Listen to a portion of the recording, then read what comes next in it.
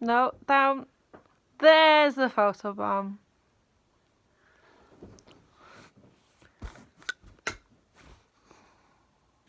Has he gone? Yes, he's gone.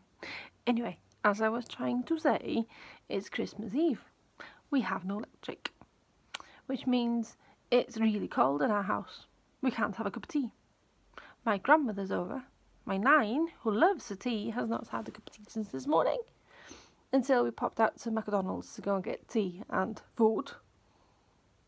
And now the kids are asleep. We were going to watch a film. Can't watch it. No electric.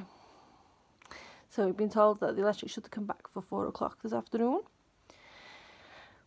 So long as it's back by tomorrow, I think we should be okay. But ideally, I would like it back sooner than that. But what they've said is that 4 o'clock comes and they will bring a generator around if they can't get the electric back on. So fair play to them. They are trying their best.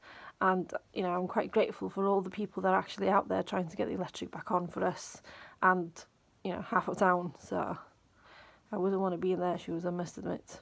Anyhow, I came on to say Nadolig Llawen I chi gyd, and we might see you around Facebook tomorrow if I've got battery left in my phone.